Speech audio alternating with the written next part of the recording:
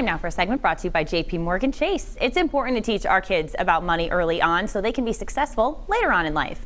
But how do you get started? Well, here to help is Danielle Mendez. She's the branch manager at the Olneyville Chase. Good morning. Good morning. Thank you for having me here. Thanks for joining us. Hey, I have a son. He's 3 years old, so we're going over, the coins and what they mean, the values. We've also had conversations of when we're at the store saying, well, we can't buy something every time. So I feel like there are moments where he understands money a bit, but when do you suggest we actually have these conversations with our kids? It's never too early to start talking to kids about money, and it's great what you're doing. Many parents want to talk to their children about money, but they don't know how. I definitely recommend starting early like you're doing. Talk to them about counting bills, counting coins. When you go to the grocery store or at the restaurant when the check comes in, have a conversation and start that dialogue. Research shows that kids that learn to save early in life are 6 times more likely to go to college. 6 times? Wow. 6 times. That's amazing. And, nowadays, there's so many tools available.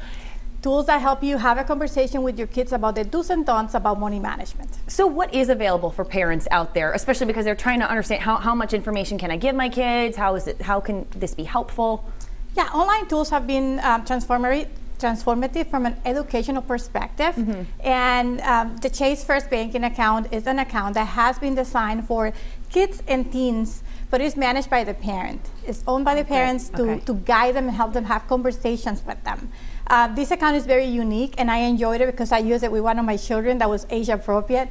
And it allows you to assign chores in the app, and it also allows you to assign allowance for the kids. So they learn that by completing certain tasks like emptying the dishwasher, maybe taking the trash out, they can make money. It also gives them a debit card.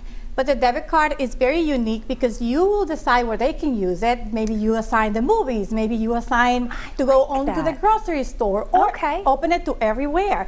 But you get a notification every time they use the debit card, so you're in control.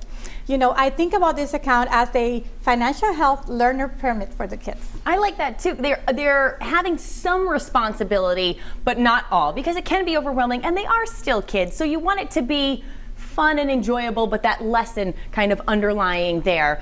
Let's talk about security too. When you're opening these accounts or when you're using the apps, we want to make sure that our kids are not releasing personal information to the wrong people.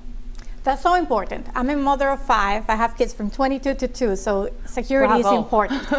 Bravo to you, first and foremost. Thank you. But as I said, I've used this account, and I really love that the parent is the owner of the account, so you manage it.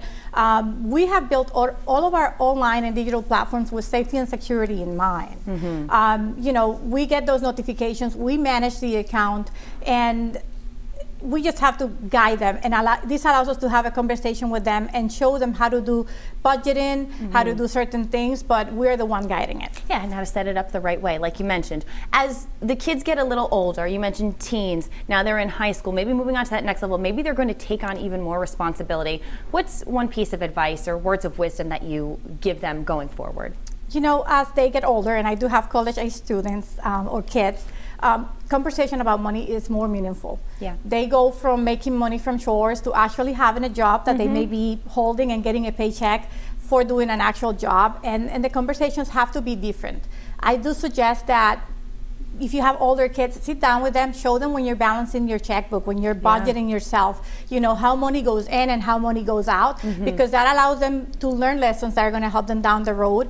They'll learn that, there's budgeting tools available. We do have the budgeting tool available at chase.com and on the app. I always recommend it for the parents to use it.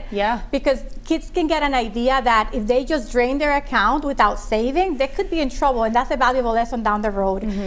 What we have in mind is to have conversations early enough in life so that we create a low risk trial and error, so that whenever those errors happen now, we can teach them and help them avoid it in the future. Yeah, you can learn to adjust, that's for sure. Thank you so much for joining us. This is all helpful information.